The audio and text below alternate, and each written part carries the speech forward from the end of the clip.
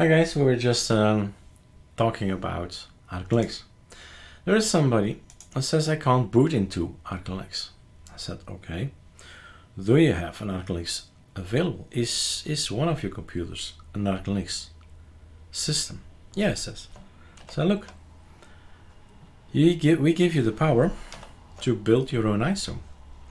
And this particular person is in need of, what was it again? A GTX 2060, 3060? Anyway, he needs the NVIDIA driver. And when he boots up with our ISO of today, the kernel does not recognize that particular piece of hardware. So, black screen. Doesn't know what it is? Black screen. I say, look, we have ArcoLinuxB.com. It's a separate website because of the fact that it is entirely for people who want to build. The B stands for build. We build it so you can build it. Yeah, it's not difficult. And I told him, look, choose whatever ISO you like to start with, a B or a D or just a flagship with 3 of our desktops. What you do is you git clone it, and it's already explained, I'm afraid, on the website, right? But there are tutorials in here. Let's build ArcoLinux and add the driver. Basically, add NVIDIA. That was my message to him, and I hope he'll get back to me and tell me if it worked on his system, because all our systems, my systems anyway, have no issue whatsoever. So it is hardware dependent, always. Okay, what's this? Git clone twice? Yeah, I do that from time to time. So my Ctrl-Shift-V has already git cloned it. Twice git clone is not a good approach. In the meantime, you can have a look at the newest one, Fvwmr. No, it doesn't really speak very well, not fluent, but it's its name, right? So packages, right? Let's get myself a Pacman -S. All our B's are minimal, so we don't have Meld, we don't have GIMP, we don't have Sublime Text, we don't have a browser. So lots of things needs to be installed afterwards, but that's okay. That's why they're minimal. Double click. Now Sublime Text kicks in, and all you need to do is scroll the way down and just keep adding stuff you like. Vivaldi, I don't know.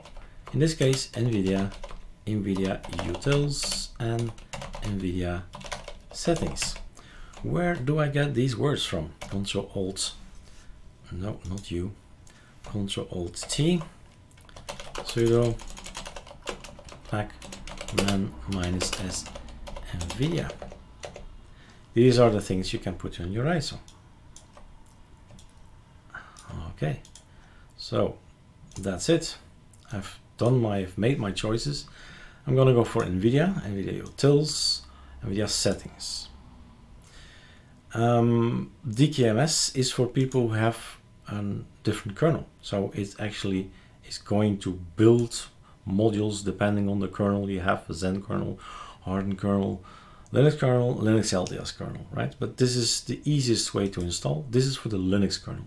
Since I have a Linux kernel, not a Linux LTS or anything like that, this would be my choice for my machine, which I can't test because everything works here out of the box. But when you install this, when you build this, right, it will immediately boot up with the NVIDIA drivers functioning, which means you can start NVIDIA settings. You'll see that it's been used. So to recapitulate, git clone, 3 lines, 1 level up, installation credits, 40. Build it, or if it's the first time of the day, in my case, doesn't matter because I don't have any cache or almost no cache. So everything needs to be downloaded. And that's the difference between 30 and 40. Here is going to use the cache that you downloaded this morning, an hour ago, 5 minutes ago. And here everything is 30, everything is clean out, and install or download again and install. So that's it, guys. Let's see the video that we had. So Alt Tab. There is already this here. Let's build ArcoLinux and add a driver to it. Get better support. So here we have added XF86 Video Nouveau. I think this can have a place, this video can have a place in this particular article, because it's indeed about drivers. NVIDIA is a driver, and I'll update the text and put the video in here. I can't test it. I only see, well, yeah, I can test it on the one machine, but that machine also boots up fine without NVIDIA, so it is sometimes a conundrum, a challenge on Linux to figure out how to boot everything. But then again, once that's done, there is no challenge anymore, and you realize it was just knowledge you were missing. All right, let's end the video here. The end result will be an ISO. The ISO will be on your home folder here, and ArcoLinux out will have an ISO. Burn it on USB and try it out. All right, cheers.